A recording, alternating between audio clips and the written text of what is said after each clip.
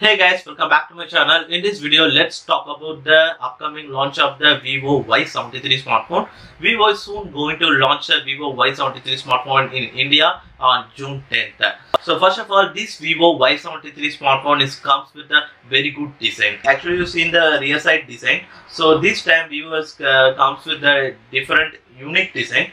It is also very good and awesome. So it is actually comes with a two color variant. So one is a multi-color design and then a black color model. So it comes with a narrow strip lines. So in the black color model, and this smartphone is having a 7.38 mm of overall thickness and having only 170 grams of overall weight.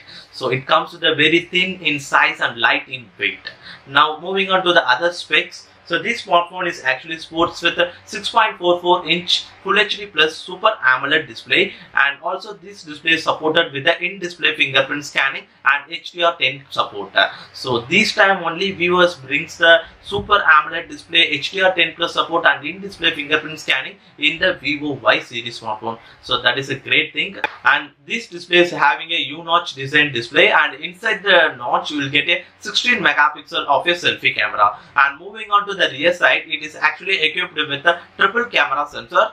Having a 64 megapixel f1.79 aperture of primary camera, in addition to the 2 megapixel of macro sensor and 2 megapixel of portrait sensor are given. Then this Vivo Y73 smartphone is powered with the MediaTek Helio G95 octa-core processor, and it will be combined with the 8GB of RAM with 128GB internal storage. So this might be comes with only single storage variant for the sale. Also, in addition to the 8GB of RAM model, so it is also comes with the feature of a 3GB virtual RAM memory. So the virtual RAM memory is nothing but so using the software optimization. So from the storage variant, it actually takes a 3GB memory. So and it will be act as a RAM memory. So these are all actually done using the software optimization. So totally it countable to 11GB of RAM. So using this technology, Vivo is claiming that there is no more lag and you can able to make a multitasking fluently. And this smartphone runs on FunTouch OS 11.1 based on Android 11 OS.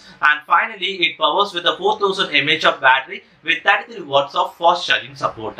Well, these are all the specs and features of the upcoming launch of the Vivo Y73 smartphone. So this smartphone may be priced around rupees 21,000 price segment in India, and along with the offers, it might be comes with the 20,000 around price segment. So what are guys' thoughts on this Vivo Y73 smartphone? So in my point of view, this time the Vivo Y series comes with a very good in specs. So normally in Vivo Y series you will not get that much of good specs, but at the same time price is also very high. But this time Vivo is actually completely comes with a different design and great specs. So it has a Super AMOLED display with in-display fingerprint scanning, and then 4000 mAh of battery, 33 watts fast charging support, and 8GB of RAM model, and a great design. So these are all its positive side. And the negative side, so this smartphone is actually powered with a MediaTek G95 processor. So it is a 4G based processor, so you will not get a 5G connectivity. So in this Vivo Y73 smartphone, so that is one of the drawback in my point of view, because the future is 5G.